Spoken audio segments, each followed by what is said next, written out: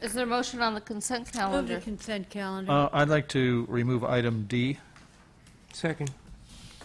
Okay, without exception, the action recaps are passed. D, Dick? Yeah, I don't disagree with this idea. I guess I'm just concerned about, given the struggle that we had, where this extra money comes from. Well, this comes from the 80% monies of the redevelopment agency. So it's not the affordable housing monies, and it does potentially compete somewhat with resources that you could use for the capital improvement program. Yeah. But that's why the committee put a limit of $20,000 on the recommendation. That was from the Community Preservation Committee. So, Right.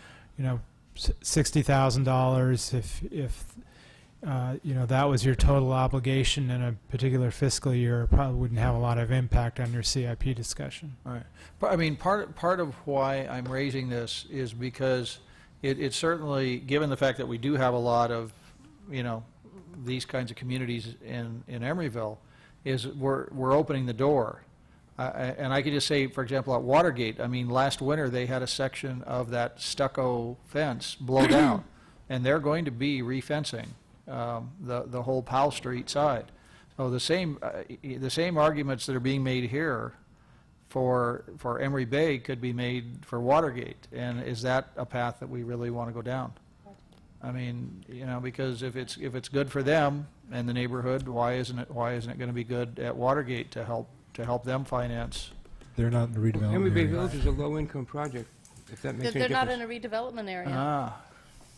But we And did there you have have that it. size. We did have that size of project in mind, though, when we discussed the cap. Okay. For that very reason. Yeah. Didn't think about the redevelopment difference. And, Okay. before we move along on this, I just want to give some real credit to Patrick and his Community Preservation Task Force, because this is where this idea developed. Mainly, it was addressing, you know, it grew out of the take back the concrete in the front yards thing, but also an attempt to get rid of the chain link fences in Emeryville, which certainly dragged down the look of the community.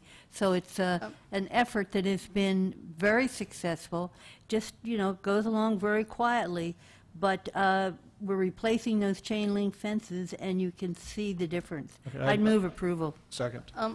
For Mike or Carol, I guess I just have a quick question for you. I'm no longer a homeowner in that particular project, but because I had a history, do I have a conflict of interest? No, you have no financial interest in that. Okay, great. All those in favor?